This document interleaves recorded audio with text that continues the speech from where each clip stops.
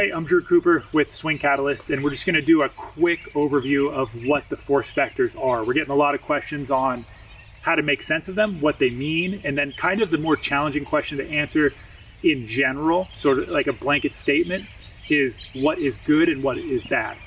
So to describe what they are, the force vector, if you've got dual plates, will be a left force vector, so like a lead foot, a trail foot, and then a sum total.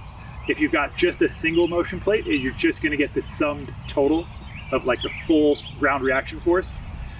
So what this would mean is if this were my vector and this was my arrow, and I took my lead foot and I pushed it down and towards the target, the force vector is going to lean away from the target and up.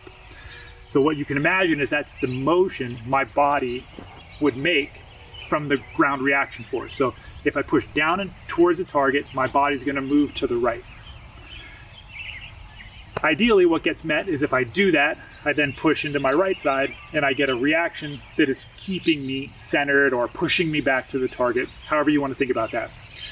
But that's the general concept of if I push down and away, the force vector leans the opposite direction. Now, the more horizontal I push, the more the force vector is going to lay horizontal in the opposite direction. The more towards the camera I push, the more the vector is going to lay away from the camera. So it's a three-dimensional vector. So if I push, my foot is on a clock and I'm pushing towards, say, 10 o'clock, the force vector isn't perfectly up and down. It's not straight away. It's sort of at an angle. So it's going towards or away from the target, away from maybe the ball line, and up. So it's kind of got a direction to it. The greater the arrow is in height, the more force is being pressed through that limb.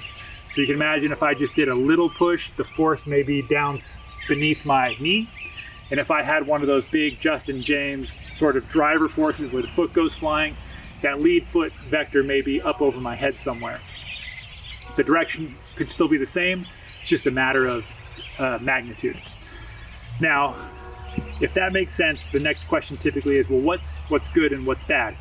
Now, this kind of is difficult to answer because it kind of depends on the golfer, the golf shot, and sort of what you're trying to do as a coach.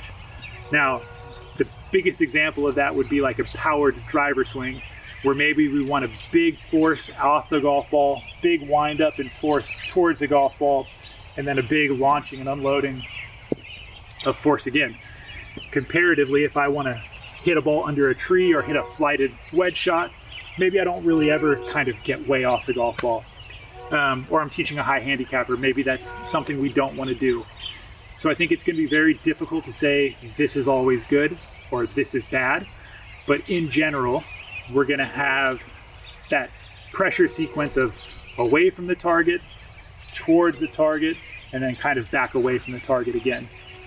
Again, blanket statement in general.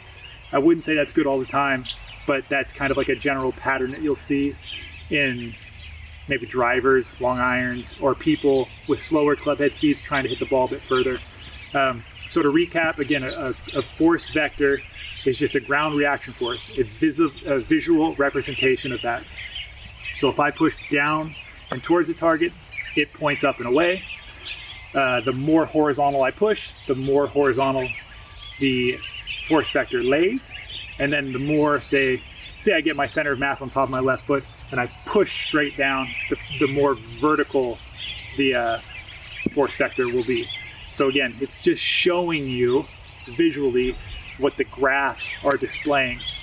So the information is the same, it's maybe just a little bit easier to understand the arrow in 3D space. So I hope that's helpful.